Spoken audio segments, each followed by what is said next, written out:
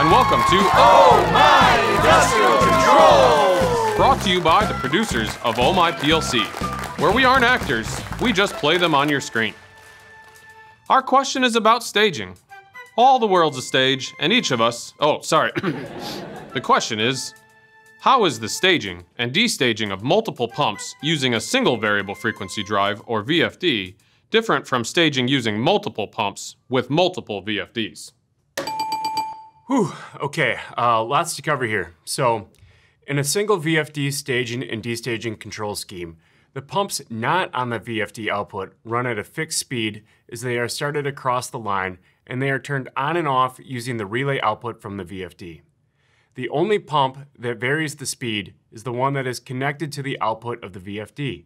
That is, the VFD's PID controller manages the speed of the single pump and turns the other pumps on and off in sequence according to increases and decreases in demand. Wow, yeah, that is a lot. But wait, there's more!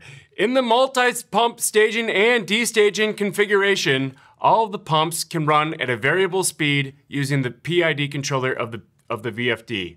There is a master VFD with the PID controller, and all the other VFDs follow the output of the master. You got it, absolutely right. 1 point for Travis. I just wanted to say that was a really great answer. Yeah, I mean, I know we're competing, but that was really good. Gotta love this kind of support from our opponents. Am I right, folks?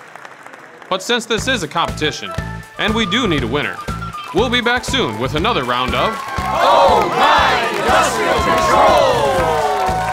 This episode is brought to you by the Eaton Power XL DG1 Variable Frequency Drive.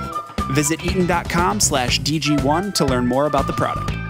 And for more industrial controls content, visit eaton.com/allthingscontrol.